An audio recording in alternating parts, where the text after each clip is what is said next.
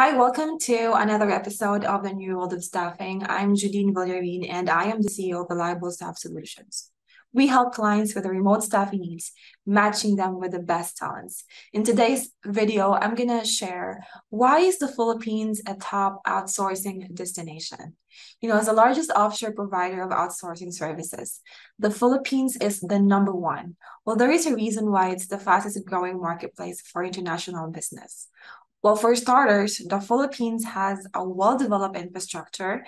It provides a high-level education, accessible healthcare, and other cultural factors that create a well-rounded and delighted workforce.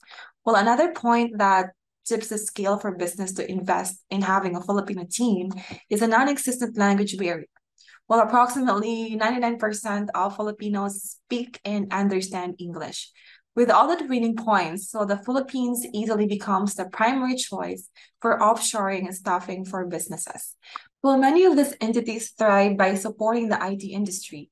Numerous studies have shown that the Philippines is an ideal location for both IT-enabled outsourcing and business process management due to its low cost, high English proficiency, excellent infrastructure, and favorable tax rates.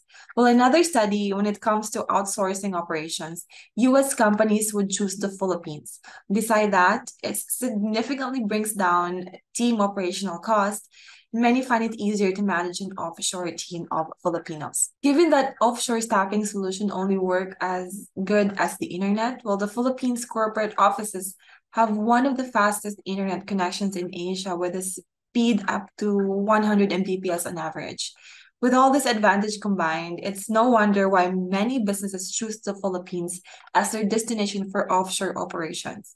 While having an offshore staff in the Philippines is a fantastic way to save your business money and improve engagement with clients while providing you with the resource needed to scale.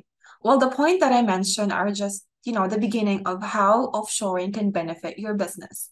Let us talk about how offshoring might work for you and what it can do for your company. That's it for this video. If you have any questions with regard to this topic, I would love to answer that in the comment section below. See you guys in the next one.